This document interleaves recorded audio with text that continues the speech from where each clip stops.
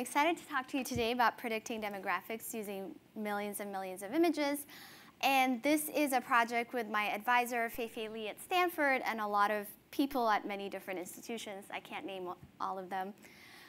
So the motivation for our project is basically that there are many government and non-government institutions that use costly methods of gathering data, right? So the US Census spends about $1 billion a year trying to figure out the demographic makeup of its constituents. Pollsters are taking surveys trying to figure out who's going to win the next presidential election. And what I want to do today is I want to convince you that using one source of data, Google Street View images, and computer vision techniques, we can infer most of this information. So what we did is we analyzed all the cars in 15 million Google Street View images, and we used the characteristics of the cars that we analyzed to then predict demographic characteristics. And so people ask, why cars? Well, cars tell you a lot about the people who own them or drive them. For example, if I told you that I drove a Toyota Prius, which I don't, but if I told you that, then you might guess that I might be from San Francisco, I might be an environmentalist, et cetera. So here's an overview of our pipeline. So we first built a crawler to crawl 200 of the most populous cities in the US and get 50 million Google Street View images from them. Sorry, Google. And then we built a crowdsourcing pipeline to build a visual data set of cars. And then we built a fine-grained image recognition pipeline to use the visual data set of cars and recognize all the cars in Google Street View images. So we first localized cars using something called deformable parts model. And we do this in 2 weeks using 200 CPUs. And then we classify cars into one of 2,600 types of cars using convolutional neural networks. And so we analyze about 8% of the automobiles in the US. And so what have we learned?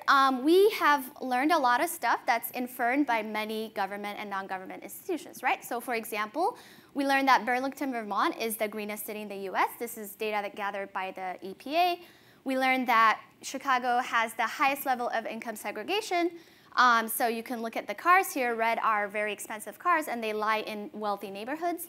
And that Jacksonville is the least segregated city in the US. We can map out voting patterns in the US, and we can do this at the precinct level as well. So here are examples at the precinct level. We can do fun things, like we can say, what car attributes are highly correlated with Democrats or Republicans? Well, trucks turn out to be pretty highly correlated with Republicans. And we can say, oh, given you're in a place where there's more trucks than sedans, so like what's the likelihood, posterior probability of voting for Democrat versus not? And that's pretty high. We can, I'm just going to give you more examples.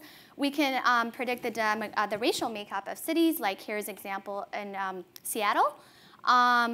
We can predict crime rates. And then you can say the same thing, like what are the car attributes most highly correlated with crime? Well, if you see Vance, be careful. I'm just saying. And so then we can do this across time. We can do this analysis across time. You can see time-lapse images of Brooklyn, 2007 versus 2014, and you can see how it's totally changed economically. And you can see the opposite has happened in Detroit. So the question is, can we predict this change before the data is available?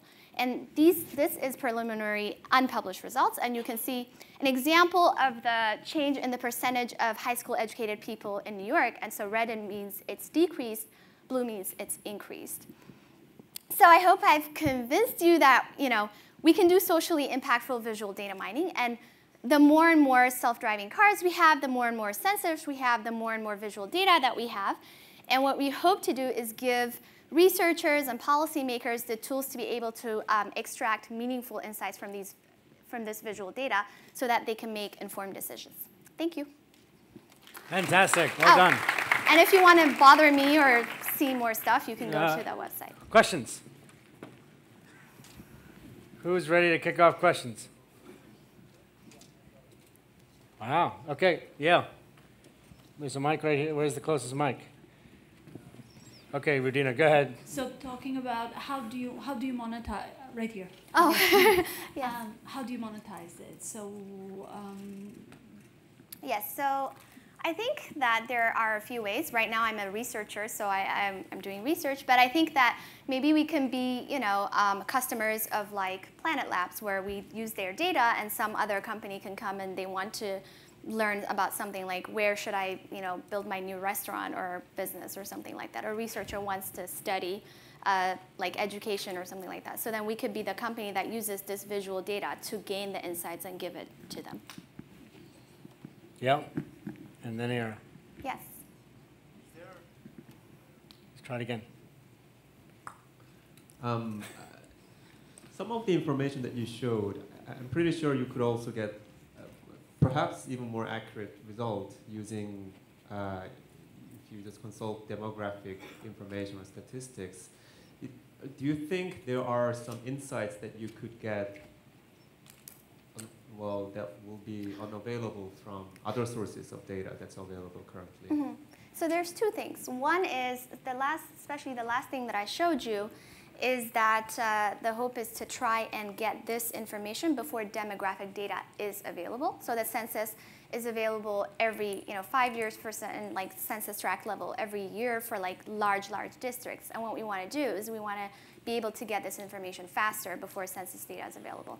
Another thing I want to tell you is that the reason I wanted to show you all of these different examples was to show you an example of like using this one source of data, we're able to infer stuff that there's so many different government institutions that try to infer things, like so you have EPA that's trying to figure out environmental stuff. You have people that are trying to figure out crime. You have like people that are trying to figure out voting patterns. And what we want to do is show that you have just images and you can infer this information. But sorry, to answer your last question, you can gain insights like somehow a lot of car companies, for example, are interested in this. Because they want to figure out what type of demographic wants to buy this type of car, et cetera, et cetera. Okay. Anybody else have a question? Ira, there's a mic to your right. Adrien's hanging out with it. So 2 questions. One is, did you find out something that is super surprising? I mean, some of those things are expected, like. Vance? So I did not expect the Vance thing. That was totally surprising to me.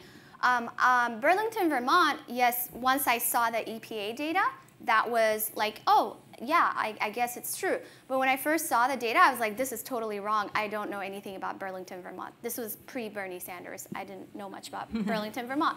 So for me, like, it was a lot of the stuff I saw was pretty interesting. For example, other stuff I didn't show here, the relationship between different races and cars, like black people and Cadillacs, Toyota and Asians, white people and SUVs, et cetera, et cetera.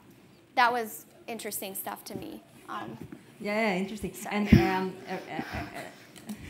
I mean, stuff I didn't know. Like later on, when you read, you have to corroborate all of this stuff if you want to write papers, right? So later on, when I'm like reading market research data or whatever, it's corroborated. But initially, I didn't know that any of this. Trucks and Republicans, I didn't know that this was a real thing. I knew it was a stereotype, but I didn't know it was a thing. You could also use it for like democratization of those type of results. Yeah, because people pay money for these types of results, right? Okay, one last quick question. So what is the after cars? What is your next training, like test data? So I'm graduating. So whoever, so cars took a while, but the point is that cars is a proof of concept for me. You can use, let's say you want to study the relationship between people's health in a particular neighborhood and the species of trees in that neighborhood, right? You can use images, and Serge where's Serge? Oh, yeah, he uses birds to study like bird migration patterns and stuff like that, and buildings, people, clothes. There's a lot of information in there. Quick last question, Roy. Hi. Actually, I had a question on similar lines, but I'll just switch it here a little bit. Why did you pick cars? I mean, people don't change their ownership of cars of like, journey, I think, average like 4, 5, 6 years, and some cars stay for like 12 years.